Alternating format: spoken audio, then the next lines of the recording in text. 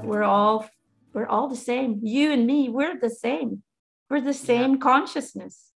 We're just having different experiences. We've created different things. You know what? I just had one thought too, that people, when they're physically ill or they're physically depressed, all that lowers your frequency. So I wonder when they're at that moment of death, it's because the higher frequency is pulling from the lower frequency of the physical. Mm-hmm. The physical is like, you know, they can't do it anymore. And then the higher frequency, which is going to the source, it has to just separate. I wonder if that's well, you have to see, okay, so our bodies, our physical bodies really is not really physical. It's just a bunch of molecules bumping against each other in 99% emptiness, empty space, right? So our physical bodies are pure energy, okay? Molecule is just energy. And when a soul is connected, a consciousness is connected to the body, it's connected with kind of like an energetic cord. It's almost like I always compare it to an umbilical cord, you know, when you're a baby that connects you to the mother. Mm-hmm. I might not say it right, the word, but you know what I'm trying to say, right? And it's almost like that. That's how the soul is connected to the body. And so what happens is our soul is like a battery, and it feeds the energy in the cells. And that's why cells start to split. Okay. Still to this day, scientists have no idea why they do that. That's why, you know, when you look at how a baby's made and the sperm goes inside egg, there's an explosion. Okay. That's an energy burst that's happening right there. And through that, it's basically the moment that happens, a soul is connected. Boom. Okay. And so that soul is feeding these cells to duplicate, to create. So when we die, basically that cord gets cut. We don't cut it. We don't think about it. It just happens. Why? Because your higher soul is like, okay, we're done here. Your higher soul cuts it. And so basically the consciousness, your thinking, your beingness construct continues because your soul didn't die. It's just the body that's dying. It's the vehicle that's starting to die.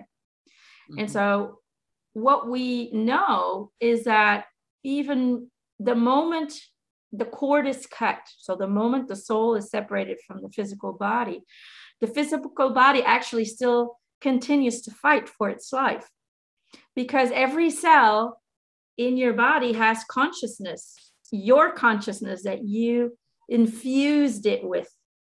Yes. So your body is a self-thinking organism. Okay. It's not as highly vibrational as your soul, but it has consciousness.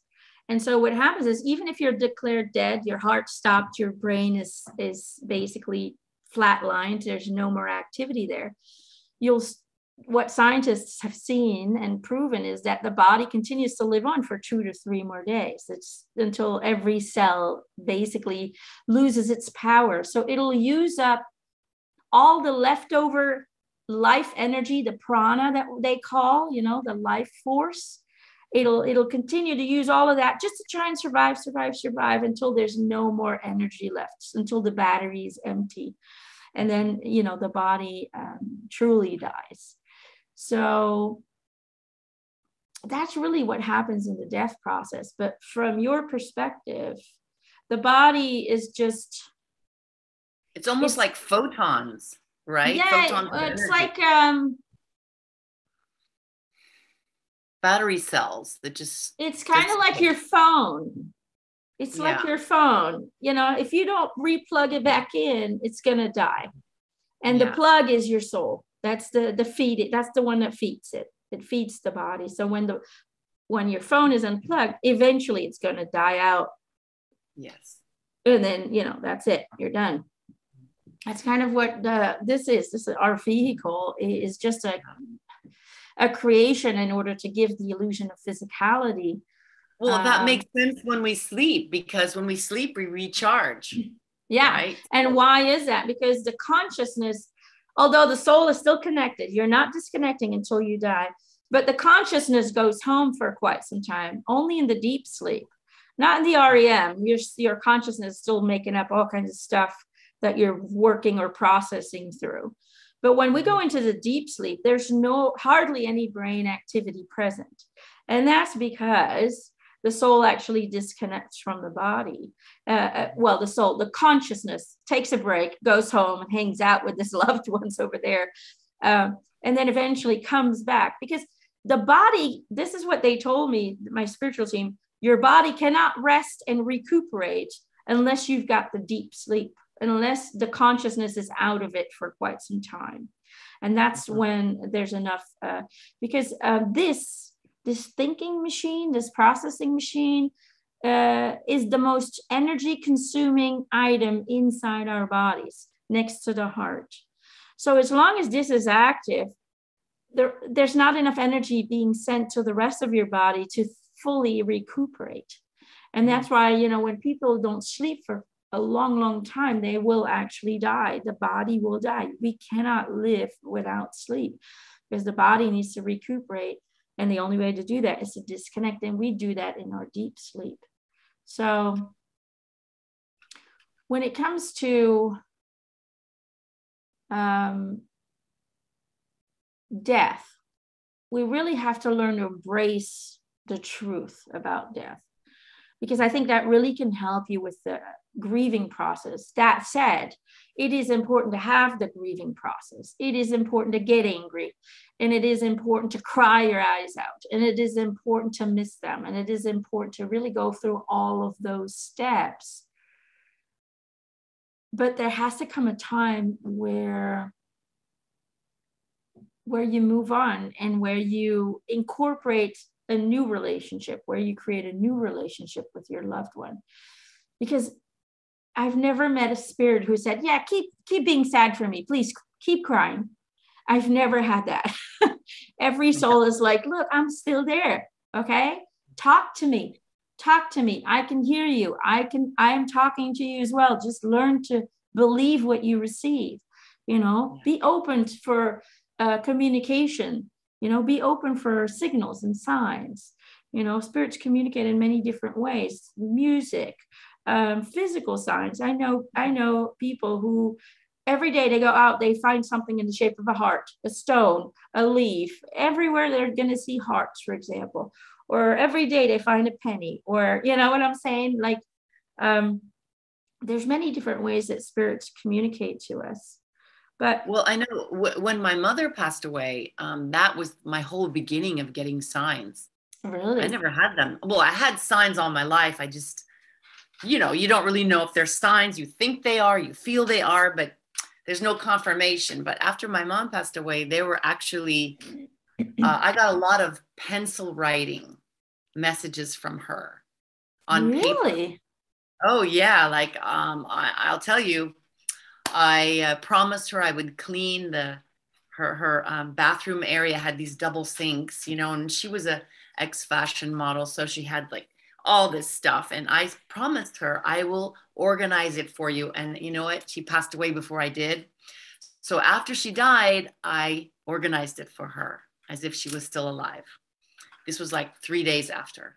And one of the last items was a little tiny notebook that I had given to her that was free. It was one of those from Morgan, a shop in Paris. They gave them free little notebook, but it had leopard on it, and she loved leopard. So I gave her that.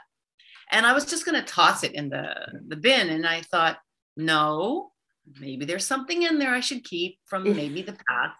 So I open it. Nothing's in any pages except for the top page where it had my name, and it said, "Till we meet again, then my name for the experience." That's what was written. And I thought, okay. Aww.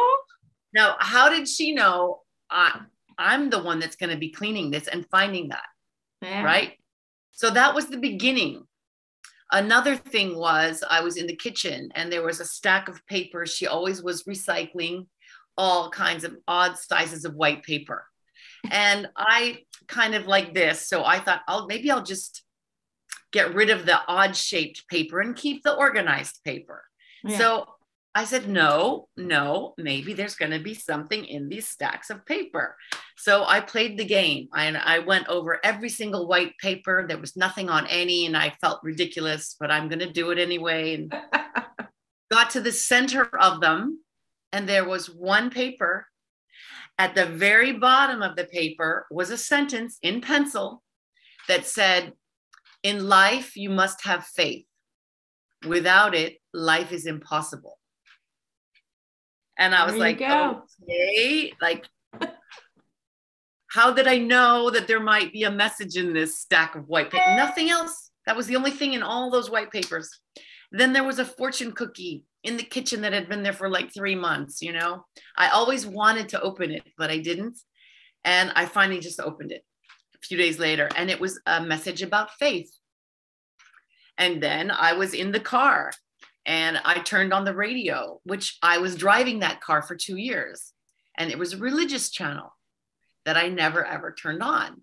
So it was this constant message about faith. Mm-hmm. And that's what I kept seeing, these messages like, what is this? This didn't happen in my life before. This is obviously my mom. And then after we actually had her cremated and had a priest with us in a box in the church, it was like they put it in a wall. And we all finished, my sisters and I was in the car going home, and I thought, you know what? Mom, I hope you're happy wherever you are, whatever. I'm imagining, I wish you could give me a sign, you know. And then I thought, I'll turn on the radio, and I'll say, whatever song is on now is going to be your message to me. So I turned on the radio, and the song that was on was Because I'm Happy, da da da da da da da, by Freiha. Yeah. And I mean, that was no other way, but she was happy. But I got these for about almost 2 years.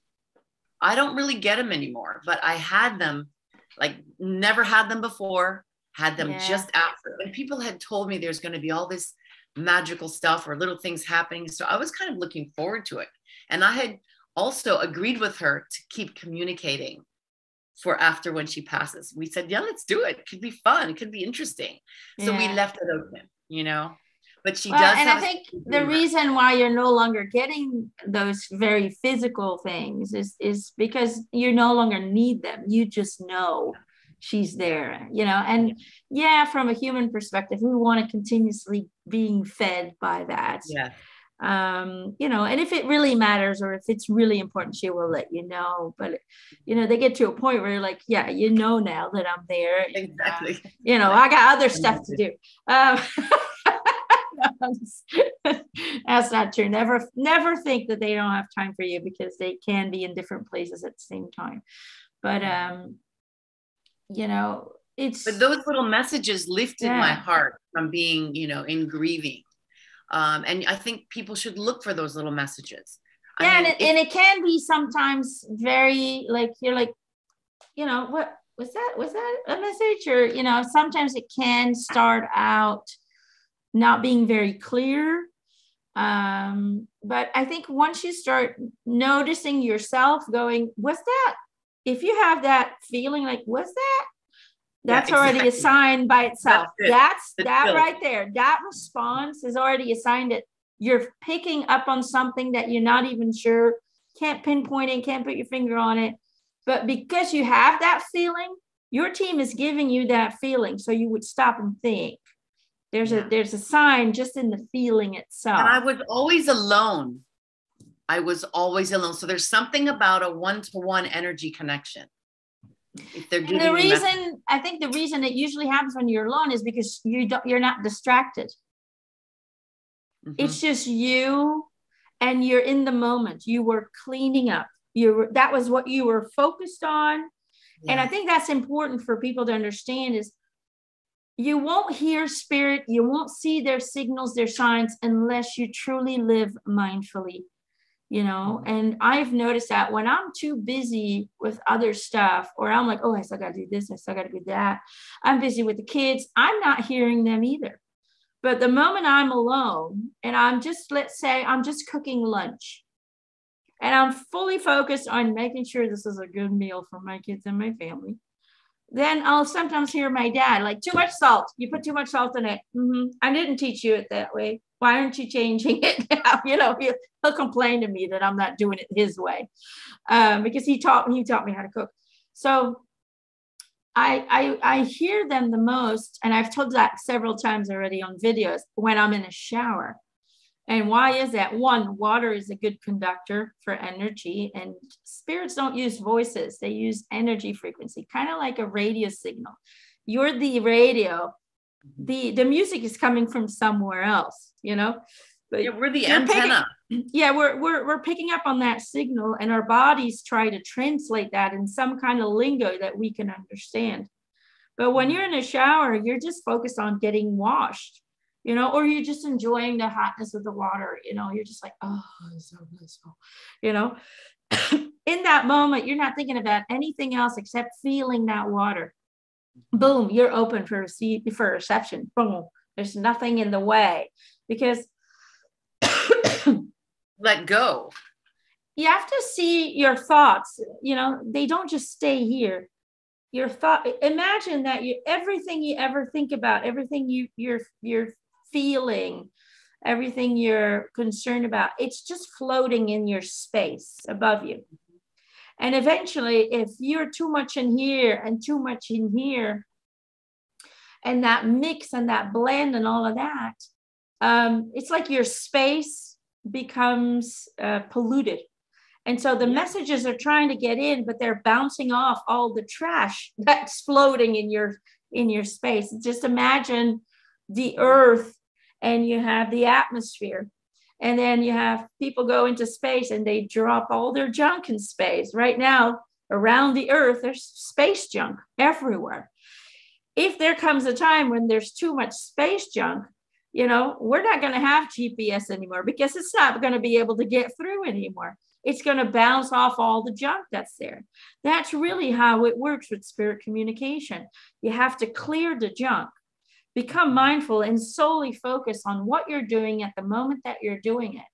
And then you actually clear that junk, and you actually are open for reception. That's why so many people receive information during their meditation, is because they're only focused on one thing, either a mantra or just listening to music or just, counting. Some people count. So that's what meditation is. It's focusing on what you're doing at the moment that you're doing it and nothing else. And so in those moments, a lot of people will get communication very clearly. So, but you can, I learned how to live more mindfully, and I still have moments where where I'm like totally freaked out. But overall, I try to just keep my attention with what I'm doing. And, that's when I started doing that so it's a while ago, 2014, something like that. I really was completely obsessed with Buddhism, and I really, that was my obsession. I stopped working and all of that, and I basically just took like a year off just to be present with myself, just to heal, just to get rid of my frustrations and all that. And that's when everything started really opening up. It had always been there, but that's when everything became crystal clear. So when your loved one is passed, it's okay to grieve, but take moments in your day to just be with your grief. That can also be a mindful moment, just to allow yourself to feel what you feel and clear your mind. Because it's in those moments that you'll start to notice that they are still around you, and they are trying to, some people actually physically feel somebody touching them or caressing their hair, or just feel you just feel like is there somebody next to me, but you don't see it. There's no physical, but it's just a knowing. Yeah. You have to trust those feelings, and they will reach out to you if you really want them to physically communicate with you. But you need to believe. You need to adjust your belief system, because you can only experience something that has been made reality into your consciousness. If you truly believe that once a loved one is gone, they're gone forever and you're never going to see them again, then that's going to be your experience, because your reality in this physical world is a projection of your consciousness. So when you, and that's, I think, where you and me are, that's why I think our grieving didn't, it wasn't destructive, because the grieving process can be destructive, is because we just know. We know and we believe 100%. There's not even a doubt in our mind that they're there and you don't die, and there's so many testimonies, near-death experiences, so many testimonies out there that can prove that to you. Even people who were completely scientific didn't even believe in an afterlife. They go through a death experience, brain dead. Actually, there was no more. What's that doctor's name? I always forget his name. There's this neurosurgeon who didn't believe in the afterlife, and he basically got meningitis in the mind, meningitis of some sort, and basically his colleagues declared him brain dead, and he had a very intense near-death experience, and actually came back and completely restored, which to this day is still considered a miracle. Like even his colleague neurosurgeons can't explain it, but he can recall everything that was happening around him, although he couldn't, because his brain was basically flatlined, but still he knows everything, knows what they said, knows what they tried, he knows everything. So there's so much proof out there. Stop listening to what is accepted narrative and start doing your own research. Start doing your inner search as well, because that's going to help you in the grieving process. Because there's not, well, like I said, there's not one spirit out there who wants you to get stuck in the grieving process. Grieving is love who has nowhere to go. That's what grieving is. It is believing that that person is gone. So what do I do with all this love now? And so you hold it in, and it starts to fester inside of you because you want to give it to somebody, but in your mind, that person's no longer there to receive it. And that's what grieving is. That's why it's so painful, is because it just festers inside of you. But when we know and we truly believe and we truly feed the fact that they are not gone, they've just left their car broke down, the driver is still with you, can see you, can hear you, can feel you even. And when you continue to talk to them, I talk to my dad as if he's here physically. That relationship never ended. It's just harder to get a response back, but I still tell him about my day. I still tell him about my frustrations. I still tell him everything. I'm thinking it all the time. I think it. And that's fine too. They can read your mind. You don't need to express it. But I think what helps the grieving process is grieve right when you can. Just let it out. Don't grieve, hold it in. let it out, but send your love. They are there to receive it, and they will send it back to you. Let go of holding it in and just talk to them. When a person dies, they are not gone. And I hate that word, they're lost. We've lost them. No, you have not lost them. They are just temporarily unavailable. They are on vacation in a beautiful place, having the blast of their life. But there's no phone, there's no internet, there's no fax machine. It's just a harder connection, but they're there. And you will see them again. That is a promise. Exactly. Yeah. And that's how I see it is, I know my dad is there, but right now he's just in a place where the reception is not great. The phone lines are not working so great. But that's really how it is in reality. They are always there, and they can hear you clear, very clear. Everything you do, say, think, feel, they are receiving that. But it's on our end that the disruption is happening because we're in a very low frequency. They are in a very high frequency. And so it's really hard to communicate when you're in two different dimensions. So what happens is when tries to channel a spirit, the spirit tries to lower their frequency. We really have to push our frequencies really high as far as we can without losing our physicality, because it does put a lot of pressure on the cells. And somewhere in the middle, we try and meet.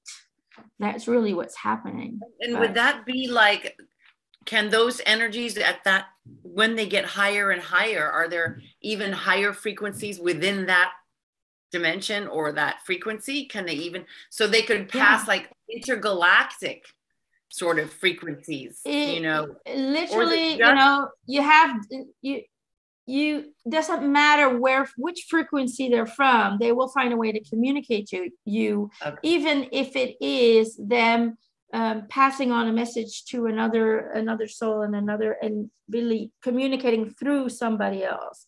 They can do that as well.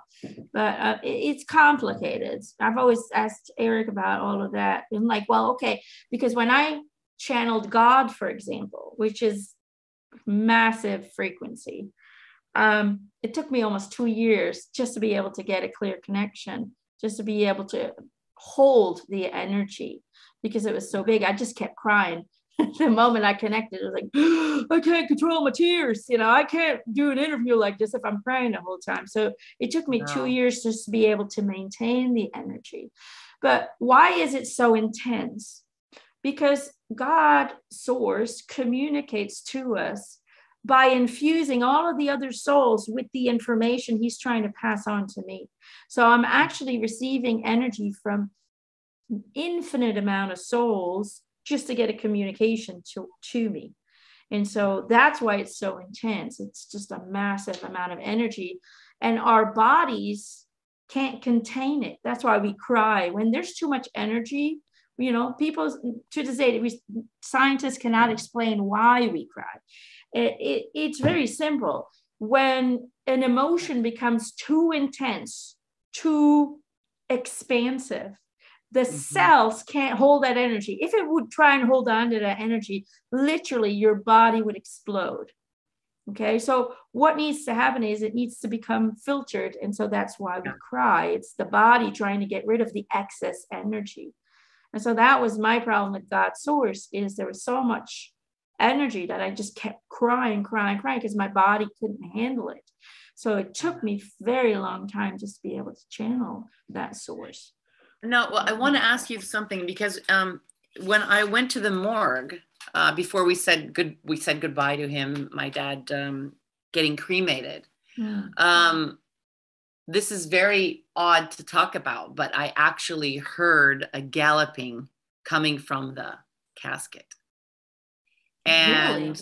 Yeah, and I was like looking at everybody, and it was pretty clear to hear it. And I didn't want to seem crazy or anything, so I didn't say anything to anybody, but I leaned closer to my dad and I heard it. And he was in a very simple wooden casket.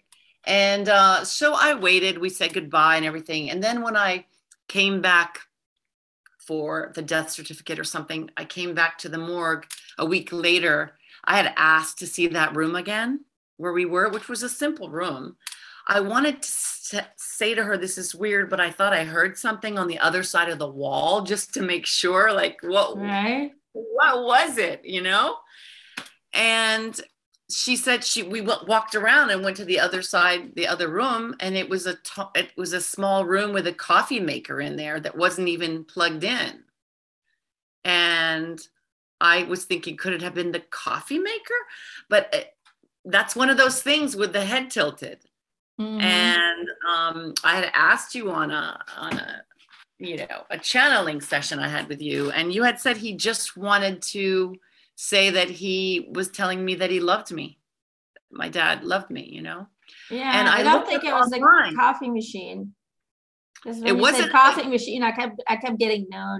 And I looked up online, Galloping Hearts, and sure enough, there's this thing that some people, when they've passed away, but hearts do this galloping thing. I don't know if it's an energy source, if it's been through the ages, it happens every now and then, but maybe it is a way that the souls can signal to someone because many different people have had that experience. And yeah, I mean, is it their little way, like if a fish could flap a tail or something, you know, they can't speak, but they want to tell you something. So I was just wondering. I think it's just their way of letting you know that they're there, that they're present at the funeral. I think that's just what it is. Just like, hey, we're here. It wasn't the funeral. It was just a private, you know, viewing type thing. But it was just, you know, just that they're present, I think. That was something that's what it feels like. You know, I'm just sharing it with people in case, you know, don't question these little signs you get, because it's them trying to probably communicate to you, you know, that they different ways. And that's the trick. Don't question it. Yeah. Just go, okay. Go with the flow. That was weird. So we'll write that down as a sign. That's what we got to do. You got to keep a little journal or something. And every time, you know, a sign book. Every time you see something, write it down. Eventually, once you go over, you know, let's say after a week or two and you've gotten a bunch of signs, look over it and you'll see the message that they're trying to reveal to you. And there is humor. There is humor. Yeah, because my dad's he's always laughing. He's, you know, most spirits are just like, because they're feeling good, you know, and you know, they just want to know that they want us to know that they're there. They want their presence to be known. And, you know, there are so many people who get visits right after somebody dies in their bed. All of a sudden their mom or their dad or their uncle or their son is sitting at the end of the bed and they see him as if he's in physical form. He's literally there. And then they either say, we love you, and they just fade away. You know, there's so many, I mean, it's not coincidence, you know, this is not made up.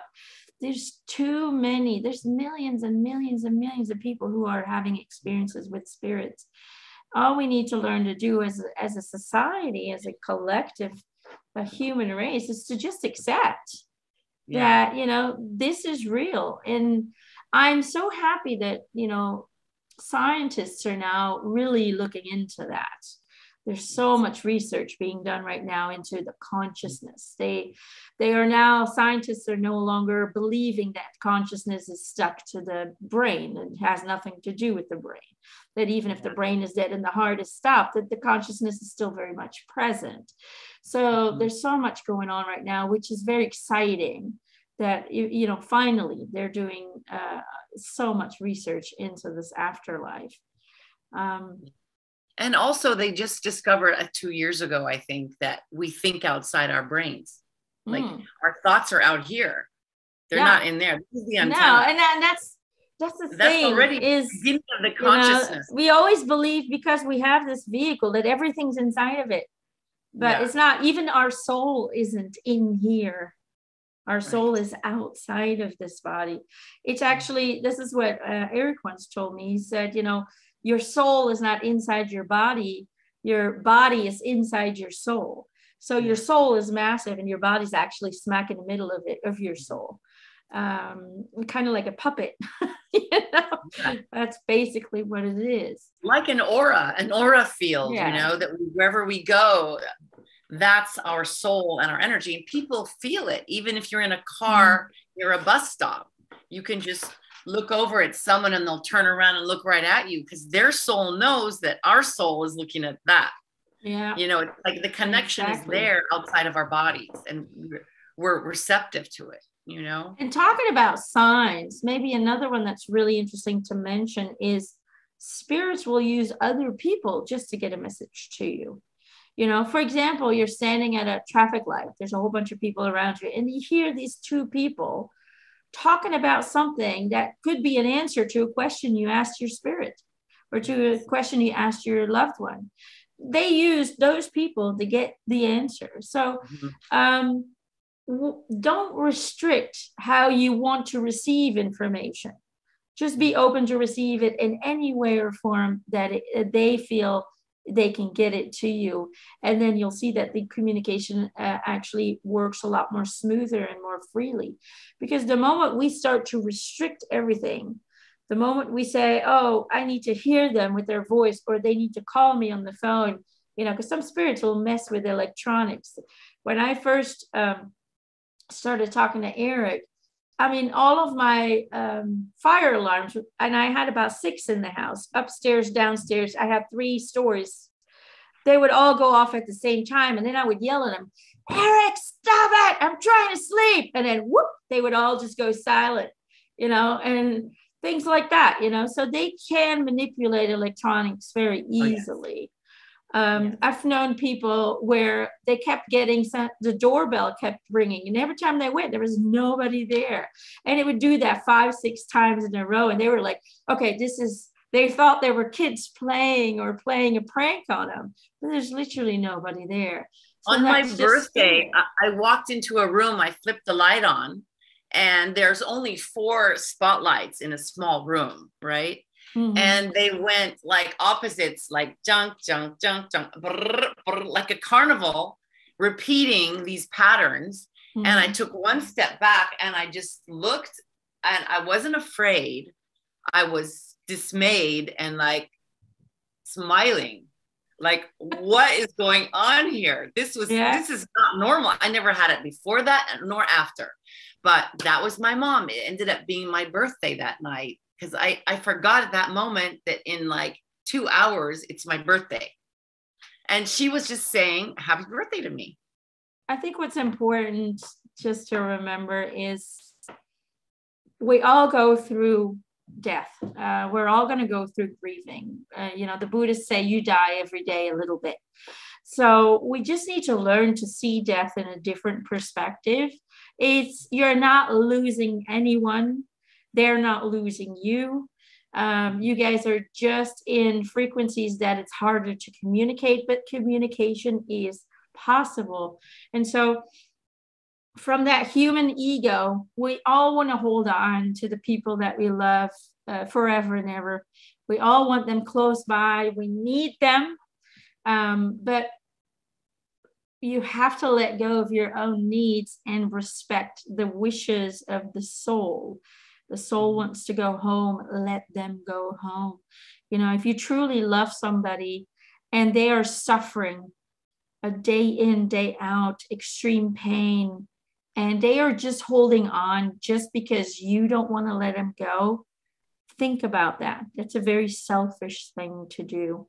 You know, don't judge a person because they want to go home. They want to, you know, in Belgium, they have a thing called euthanasia where you can choose if you're, you know, you cannot be cured, you're in incredible pain, you can choose, you know, to euthanize yourself. Some people think that's selfish. No, you're selfish for not allowing them to have peace, for not allowing them to not feel pain anymore. We have to switch that. And the only reason we don't want to let go of people is because of our needs. But we never think about the soul's need. And so we need to switch that. That needs to be switched. And when we let go of the fear of death and we understand that it's just, see you later, I'll see you in a little bit. That's all it is. You're not going to miss them. Okay. They're not going to disappear. You're going to see them for sure. If it's just see you later, then it becomes easier to bear. It becomes easier to carry that missing. It's more of a missing. We're missing their presence, their physical presence. Mm-hmm. And so we are easier to let go of the grief and eventually move into a new chapter where you still have a relationship with the person who is deceased, but you're at the same time and trying to make the best out of your life so they can enjoy it with you as well. Because when you're in pain and you're grieving and you're allowing your grief to become your new reality, your new future, then spirits also are constantly trying to work with you. Go, no. That's not what you're supposed to do. No. So you're putting your loved one in distress as well. You know, not like they are here in the human world, but they don't want to see you in the stress for the rest of your life. That's not what they want. They want you to enjoy your life and make the best of it. So when you guys re-meet, when you guys reunite and get, wow, you did a good job at enjoying yourself there. You did a good job at following your heart and following your dreams. So holding on to your grief does not do them justice. They want you to live your life to the fullest and have every experience that you designed yourself to have, even after their going home party. And you can pray for them to help you in things, and they do. Yeah. Oh, you don't even have to ask. They will help you.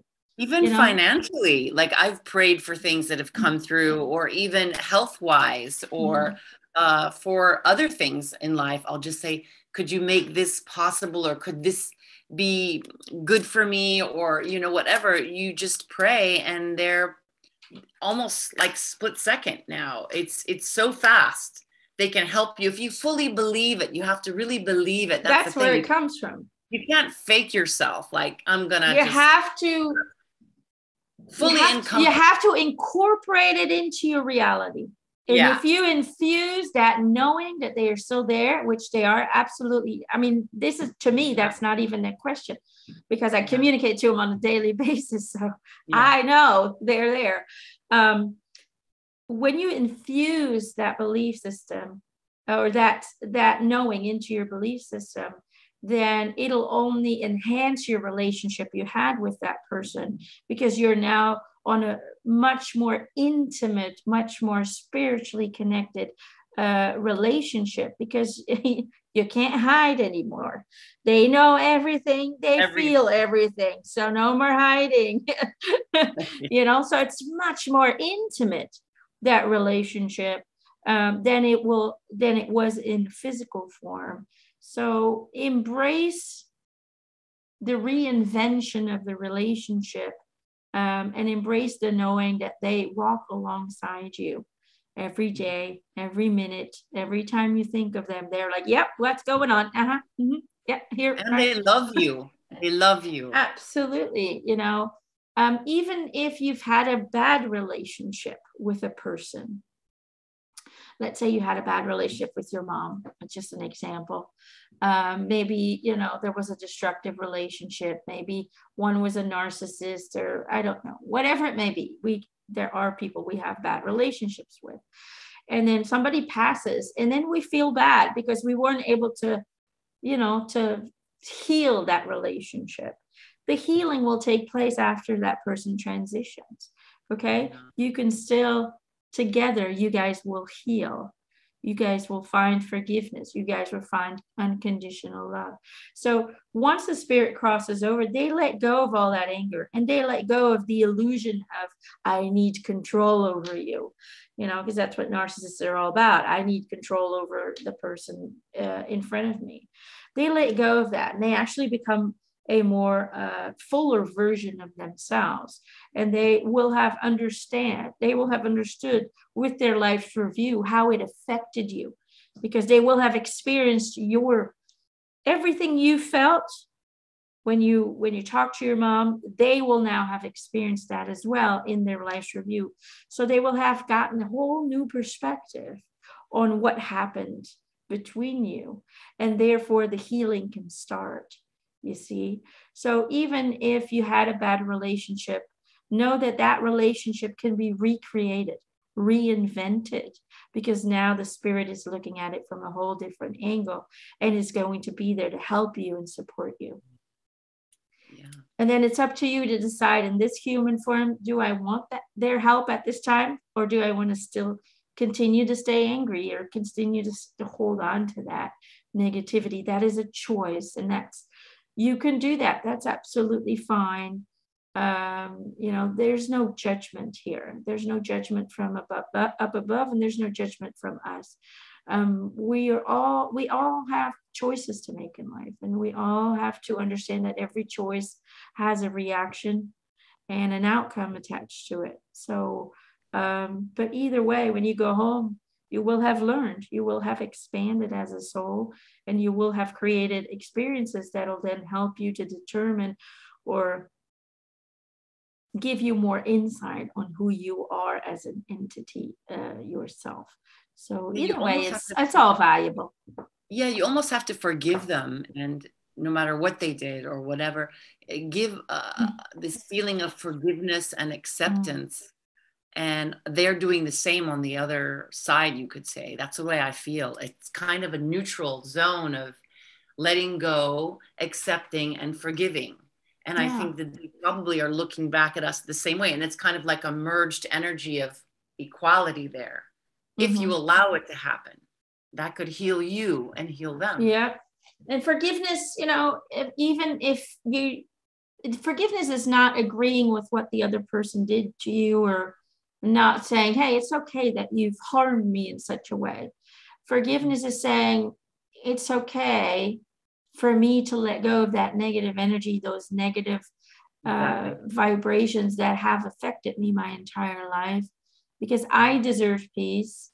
And, you know, they deserve peace, knowing that, you know, now they know what it felt like to me. So it's okay. We're now seeing eye to eye. We're now seeing eye to eye because they crossed over and they know what you went through. So it's a whole different ballgame from now on. So let it go. Don't let it eat you up. Don't hold on to it, because it does affect you.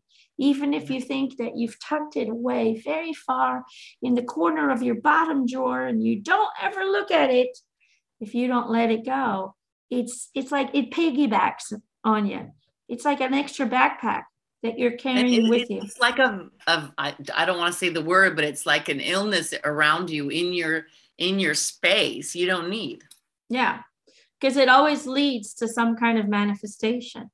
And it's usually illness when we don't let go, or other relationships falling apart. And on a subconscious level, it always affects everything that we do and how we are and our physical health as well. So it's good to clear out the closet from time to time. Let go, forgive, and move forward. Focus on what's important. Focus on what makes you happy, and always follow your highest excitement in life. And that's how you're going to attract that. Inside. Yeah. Smile therapy. It is really good. I swear, smile before you sleep. Smile. All right. You know, just embrace love and embrace life and embrace your heart, and understand that no matter what people do to you or how they hurt you, they don't define you. But this entity doesn't define you either. It's just an experience. This lifetime is just from a spiritual perspective, a glimpse, a blimp. I mean, it's like blink and the life is over. From us, it seems like an eternity down here, but up there, it's like blink, next life, blink, next life. So, you know, again, it all depends on perspectives. And as long as you know that this is just an experience and it doesn't define you as a soul, and other people don't define you, no matter what they do or no matter what they say, you're the one who decides who you want to be, who you are. You know who you are. And any loved one who crosses over now knows who you are as well, because they have a better insight now in everything. So embrace them, embrace your deceased loved ones, and see them as extra support. They are now extra angels watching over you, helping you, assisting you. Even if you don't hear them, they are helping you in very invisible ways, but they are making sure that the right person gets sent to you, and this person, or they're making sure that you don't hear your alarm clock and you sleep in, and then you're frustrated because you get to work late, but they know that if you would have gotten up in time, you would have gotten into that accident, and that would have not been good for you. Embrace that everything happens for a reason, even if we as a human being do not like it. And that includes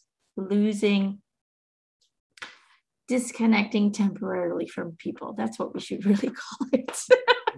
We're not losing them. We're just temporarily unavailable for communication.